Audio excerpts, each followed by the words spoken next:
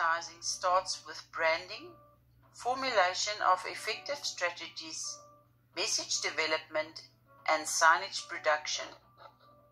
Customers must be able to recall your signage and relate it to a particular brand.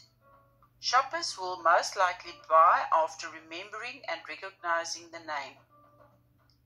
Clear pricing is very important to help customers make buying decisions. It is important for the customer to know what the price is. Great signs will increase your sales. In fact, signs are one of the most important, least expensive sales and marketing tools you have at your disposal.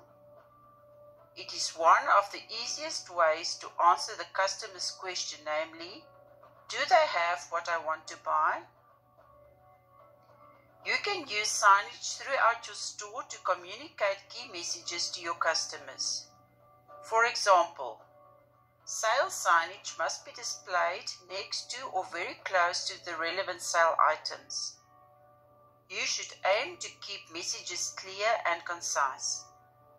An effective sign needs to have a simple goal.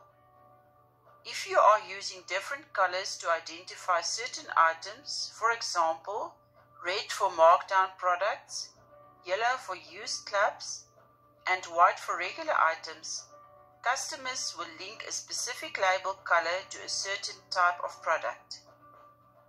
Signage can be compared to a sales representative.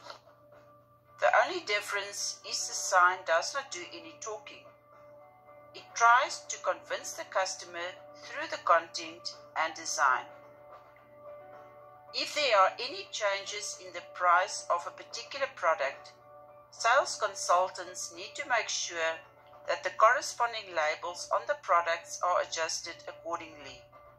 In addition, consultants need to ensure that the emphasis signage in their departments is always up to date. The words you choose, the color and shape of your signs will all help your customer know more about what they can expect to find in your store and if it is going to be a fun shopping experience.